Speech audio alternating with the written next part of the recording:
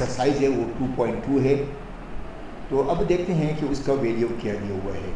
हमें जो given value है या फिर सामने स्क्रीन पर आ जाए, -6 विद इन ब्रैकेट है, मल्टीप्लाई बाई 18 है, divided by with in bracket -9 है, plus 32 minus with in bracket -5।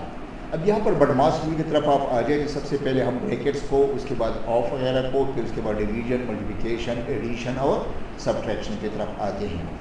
तो यहाँ पर देखें सबसे पहले ब्रैकेट्स में जो होगा वैल्यू, फिर ऑफ, और फिर हमारे पास डिवीजन वाले वैल्यू आ रहे हैं। तो यहाँ पर ये 18 डिवाइडेड बाई -9 है।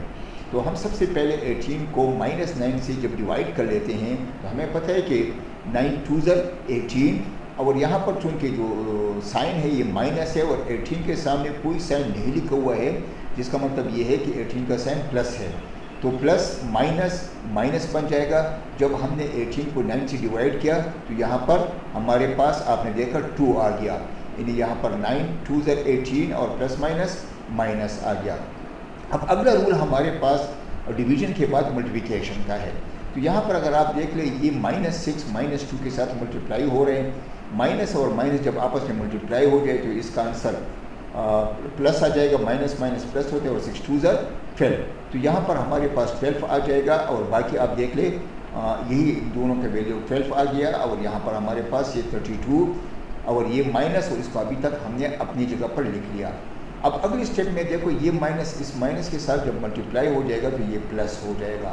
तो अब देख ले अगर ये हम अभी हमने मल्टीप्लाई किया तो ये हमारे पास 12 आया और प्लस 32 आया और प्लस माइनस माइनस प्लस आ गया। अब आप देख ले ये 12 भी प्लस है, 32 भी प्लस है और 5 भी प्लस है। हम इन तीनों वैल्यू का एडिशन या इसको प्लस कर लेते तो हमारे पास जो जवाब आ जाते हैं वो 49 हमारे पास इसका आंसर आया। अब इसी सवाल को मैं अगला सवाल हल कर रही वो है क्वेश्चन नंबर 1 का, और इसका जो जूस है ये 8वां जूस है। और आप देख ले ये वैल्यू हमने जो सिंप्लीफाई करना है वो 39 -48 plus 9 multiply with in bracket -4 को हमने मल्टीप्लाई करना है। आगे देख ले जो इस सोल्यूशन में हम सबसे पहले इसी वैल्यू को दोबारा लिख लेंगे। इन्हें आपने देखा 39 -48 plus 9 multiply with in bracket -4 को हमने दोबारा लिख लिया। अब सबसे पहले हमारे इस बदमाश रूल के हिसाब से यहाँ पर ब्रैकेट्स, और ब्रैकेट्स के बाद जो अगला रूल आ रहा है हमारे पास डिवीजन है, डिवीजन इसमें कोई नहीं, फिर से मल्टीप्लाई है। तो हमने इस 9 और 4 को मल्टीप्लाई किया, 4 9 ज़र यानी पहले प्लस और माइनस प्लस माइनस ज़र माइनस और 9 4 ज़र 36। अब अगले स्टेप में हम इनको भी मल्टीप्लाई कर लेते हैं। ये जो इसकी सिंबल्स है आपने देखा 39 -48 प्लस माइनस माइनस 36। अब देख 39 हमारे पास पॉजिटिव है क्योंकि इसके सामने कुछ भी नहीं लिखा हुआ है, तो इसका मतलब है कि इसका जो साइन है ये पॉजिटिव है। फिर उसके बाद 48 भी माइनस और 36 भी माइनस। मकसद ये है कि 39 हमारे पास है, हमने 48 उससे एक दफ़ा सब्ट्रैक्ट करना है, 36 फिर सब्ट्रैक्ट करना है। तो अब चूँकि 39 कम है, 48 और 36 ये ज़्यादा है, जो हमारा आंसर आएगा वो माइनस में आएगा। तो अब देख ले हम अगर इसको हम कर ले तो ये देख ले ये 39 आया, 48 और 36 को जब हमने इकट्ठा किया तो हमारे पास -84 आया। अब अगर आप देख ले तो 84 से अगर हम 39 को, यानी 39 प्लस है 84 माइनस है, अगर आप नंबर लाइन पर भी चले जाए, या आपको समझाने के लिए मैं ये कहूँ कि 84 हमने किसी का देना था, 39 हमारे पास था, हमने 39 रुपया उसमें से दे दिया, तो हमारे ऊपर जो कर्ज़ा बचा वो 45, जिसको हम माइनस के साथ ज़ाहिर कर लेते हैं। अभी यही सवाल हमारे पास स्क्रीन पर आ रहे हैं। इसमें भी हमने ये जो क्वेश्चन है ये 1 का है और 9 नंबर क्वेश्चन है।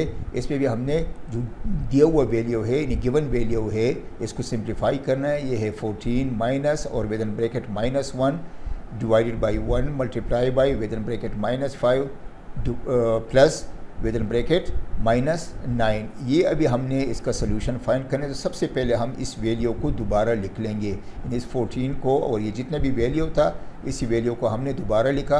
अब इस बड़मास रूल के हिसाब से पहले ब्रैकेट, फिर ऑर्डर, और फिर उसके बाद डिवीजन और मल्टीप्लिकेशन, ये दोनों आ रहे, फिर उसके बाद एडिशन। तो सबसे पहले हम इस डिवाइड का यानी -1 को +1 से हम जब डिवाइड करेंगे तो हमारे पास आंसर -1 आ जाएगा।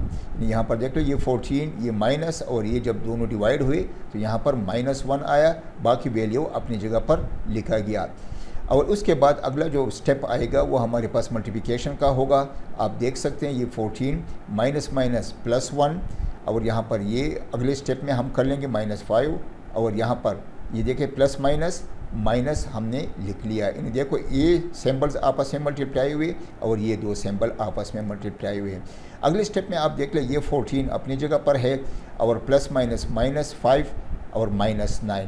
14 हमारे पास पॉजिटिव है, इन्हें हम अगर नंबर लाइन पर जाएंगे तो हम उधर से होकर 14 तक आ जाएंगे, उससे फिर 5 वापस आ जाएंगे, फिर 9 वापस आ जाएंगे।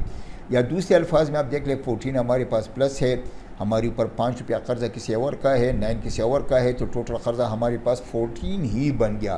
तो हम अगर 14 में सिर्फ 14 को माइनस करें तो हमारे पास आंसर 0 आ जाएगा। और इसमें भी हमने सिंप्लीफाई करना है। ये जो गिवन वैल्यू है आपके सामने स्क्रीन पर आ गया, 64 है divide by with in bracket -16 multiply 6 divide by 2 और उसके साथ 8 हमने प्लस करना है।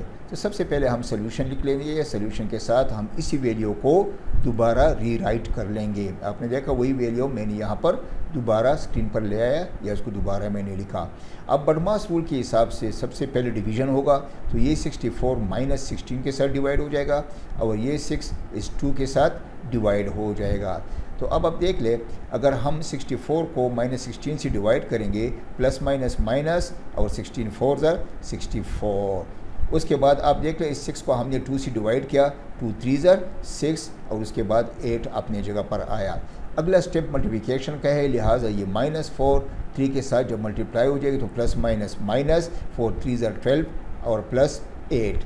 अब हमारे पास -12 यानी 12 रुपया हमने किसी का देना है, 8 रुपया हमारे पास था, हम अगर 8 रुपया 12 में से दे दे तो हमारे ऊपर 4 रुपया और वाजिबुल अदा रह जाएगा। और अगर नंबर लाइन पर हम 12 इन्हें उस दूसरी तरफ चले जाएं अपोजिट डायरेक्शन में, फिर 8 वापस आ जाए तो हम -4 तक पहुंच जाएंगे। लिहाजा -4 हमारा यहाँ पर इस सवाल का जवाब आ गया।